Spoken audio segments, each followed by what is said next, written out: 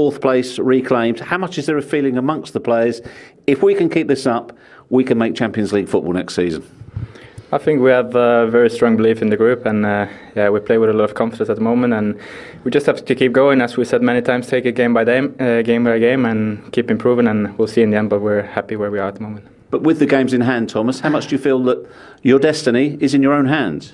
Well, I think we have a couple of difficult games coming. Almost all the games are difficult. As Martin said, we have to go game by game, and that's the mentality of the team. We want to keep improving, and that's our mentality now. How much does this momentum help you, though? I think it helps a lot. I think we have a lot of confidence in the team now. I think everyone believes in what we're doing, and as I said, we just have to keep going, keep improving, and we'll see where it takes us. Your job is the defensive screen. You scored today. Perhaps could have had a couple. Well, I feel happy. I could score more, but he's part of the game. He's good. I want to always help the team, and for me, it feels good to score in our home, and I feel happy. And happy for the team also. You had to wait for VAR, but how convinced were you that it was handball? I was pretty sure, to be honest. I don't know who, but I just saw the ball touch her hand, and I was pretty sure. So, I'm happy the referee decided a penalty, and a win for us, so it's good. Tell us about your own game, because you look like you're really in the groove here now in terms of not just carrying the ball, but also assists and passes. Nobody had more than you in the game today. Yeah, I think I'm in a good shape, but I think it's all about the team, and the team is performing so well, and it makes it easier for us players. You see Thomas and Granit, the job they do, and they make it so much more easy for me in the middle there, and we're strong as a team, and that's the most important thing. Then it's easier for everyone to shine. Thomas, as the defensive midfield screen, are you equally happy with the clean sheet today? Yeah, I feel very happy and happy for all the team. We work a lot during the week, and at the end, that's what we have to gain, and we are happy with this, and we have to continue improving. It was fabulous stuff today. Well done, guys. Thank you both. Thank you. Thank you. Well, they're right to have belief, Glenn, this run that they're on, aren't they, these young players in the Arsenal squad? Without a doubt, and I think, ironically, that interview, those two looked pretty average when they first arrived at Arsenal. I don't know if you'd agree, lads, but for me, they looked okay, not too bad, but they've now got their feet under the table, and they're now playing at their very best. The balance between them two players is perfect for midfield, for me. Whoever goes in there and plays with them, at the moment it was Xhaka, but it could be anyone else. But those two, they've got a lovely balance. And I think Partey now is screening that. He knows his job. I think he was trying to do everything when he first arrived. He wanted to be a goal scorer and get in the box. He wanted to get back and defend as well. Now they're saying, look, that's your role in the team, and that Odegaard then can go and play where he's going to hurt other teams. As I say, I think I look at him now. He can't wait for the next game. I don't care who it is. He's saying, give me the ball, and when you've got a midfield player like that, you're going to hurt teams.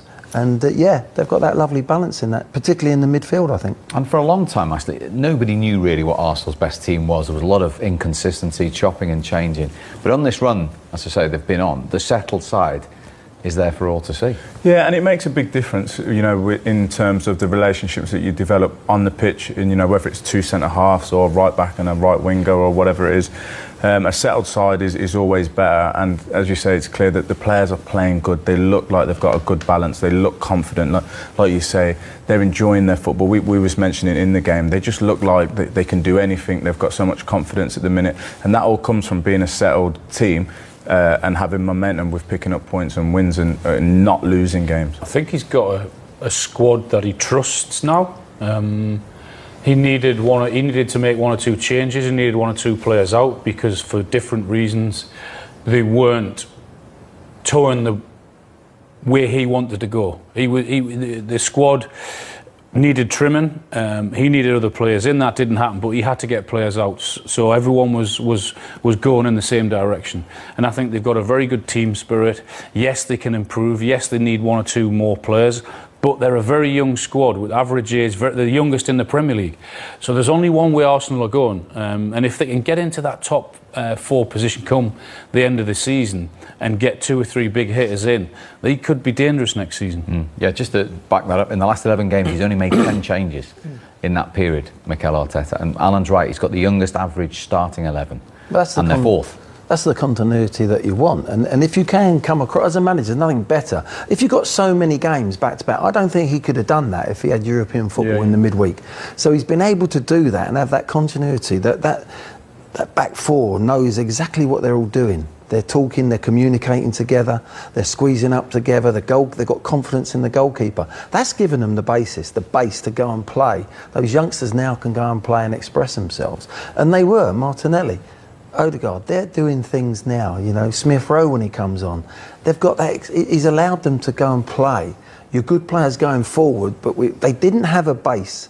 They didn't have that back four, and they didn't have now Partey doing his job there to then go and let these talented players play. He's got that now, and I think Alan's absolutely spot on. There was a few apples in there he had to get rid of, and I think that settled everyone down. I mean, I don't know, I'm not privy to what's going on in that changing room, but I think that's been a massive plus. I think they do need another striker. Yeah. Lacazette is looking as if he might sign another contract at the end of the season, but I think they do need another one. They're gonna be in a position, if they're in the top four, to go and buy in a Champions League spot. Then you can go and buy what I call proper players. Getting back to today, they certainly exploited a Leicester weakness, which we've seen all season and isn't showing any signs of recovering from a Leicester point of view. Yeah, well, you're not going to win any games if you can't defend set pieces, and it happens over and over again with Leicester. And you talk about this first goal. This is after, I think, 11 minutes. You've got Harvey Barnes. Normally, that's your most aggressive header, right in that position there, to go and head it, block people and clear the danger. He's fiddling with his shorts. You've got Pereira doesn't want to know, and you've got Thomas that runs underneath the ball, so you're already in trouble. And this is away at Arsenal, where you're thinking that if they carve you open and score a magnificent goal, then you hold your hands up and say, fair enough. But set pieces, you've got to defend them. And it's not the first time with Leicester. And I'm sure there must have been work done on the training pitch. And it's just baffling, and we're in the second half now. So you think at half-time, that issue is going to be addressed, because we've seen it, and now we've got a free kick. Okay, so it's not a corner. Same situation, Harvey Barnes at the front, doesn't deal with it. This is where you want the defenders. I just think they're too acute to the ball. They're almost in line with the wall, and you're in trouble if you're in that position. They needed to, just their starting position needed to be a little bit deeper. And from where the ball's coming in, I think that's if you're the taker, you're thinking, where's the space? There's a little bit of space there. The movement of Lacazette. Now, Harvey Barnes again, his job is to stay in front. Look, he's got caught cold. He's tried to clear the ball out of the box rather than clearing it for a corner. An instinctive defender in that shield, in that first man, heads it away or clears it and tries to get it out of the danger area. There's the little, it's a now. It's not even a finger, a hand. It's probably his now, but it's handball. It's deemed handball because it's just touched Sionchu's sort of tip of his finger. And for me, I'm just going to make a statement here. That's handball, yeah? The ball's actually touched his hand. But I don't understand how that can be a booking. That is not an intentional... If the rules are the rules, it doesn't have to be in a deliberate handball. That's not a deliberate handball. And I think a deliberate handball, yeah, you get booked. But I can't understand why he got booked as well. Has said star forward Harry Kane will be fit to face Burnley in the Premier League on Wednesday. The England captain was hit on the back during a superb 2-goal effort in a stunning 3-2 win at Manchester City last weekend that saw the reigning champions lead at the top of the table cut to 6 points. Conte, during a pre-match news conference on Tuesday, joked Kane would play at Burnley's Turf Moor ground even if he had one leg. Harry had a hit on his back, but he has to play. Even if he has one leg, he has to play, the Italian added. He is good, fit. He knows the importance he has to our team. Conte also said Oliver Skipp and Japhet Tanganga were still sidelined, while Sergio Reguilon was doubtful for the match against relegation candidates Burnley following a recent bout of coronavirus. Skipp and Tanganga are recovering. They're still not ready for the game against Burnley, explained Conte. Sergio Reguilon, in the training session yesterday, Monday, he wasn't present and we'll see today. We hope they can all recover soon. Despite beating City, Tottenham are 8th in the table and 7 points adrift of a Champions League place, although they do have at least 2 games in hand on all the top 4.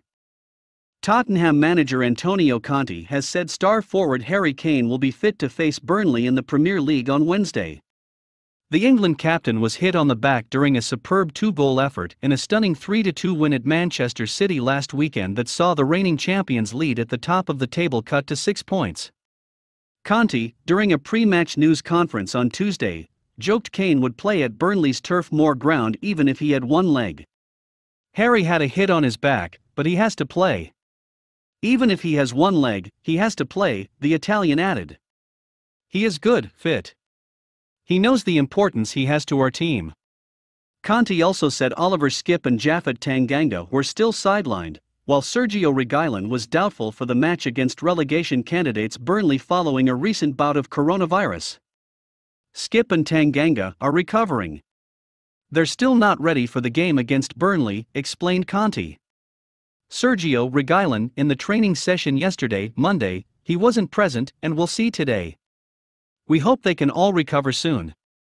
Despite beating City, Tottenham are 8th in the table and 7 points adrift of a Champions League place, although they do have at least 2 games in hand on all the top 4.